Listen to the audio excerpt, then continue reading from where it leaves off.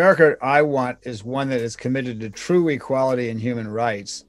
I don't think everybody has to have the same amount of money, but I think everybody has to have the same amount of opportunity. It's not just a matter of, oh, let's say give everybody the same amount of money and everything will be fine. It doesn't work that way.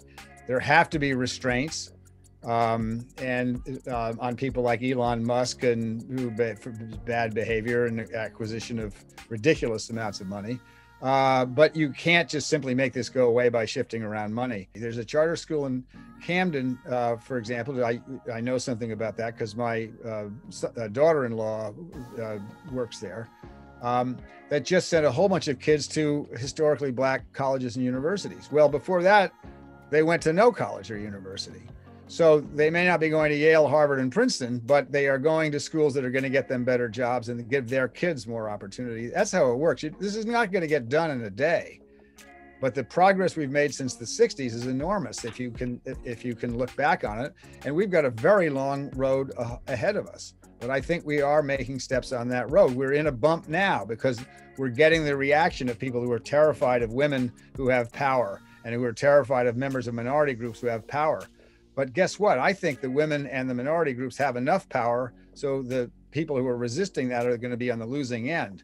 And if they're not on the losing end, we're all going to be on the losing end, including the people who resist. One of the things about America that's so very special and that gives us a chance both to fix ourselves and help the world fix itself by example is this notion that we're all people first. And because we all have to live with each other, whether we like it or not, we're actually beginning to learn how other people are. And the fact is, then we discover that they're much more like us than we ever thought they were. What I really admire is the resilience of the Native peoples in the Americas and their strength to be where we are today. We have not disappeared. We have not been swept under the carpet, and that our voices are rising. And that is one part. The other is that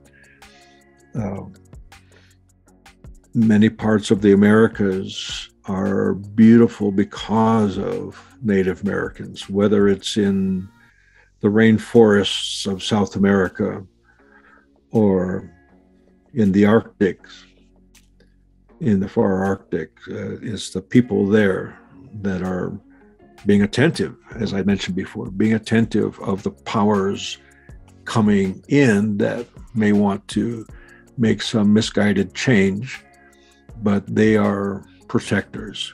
What is my part in this?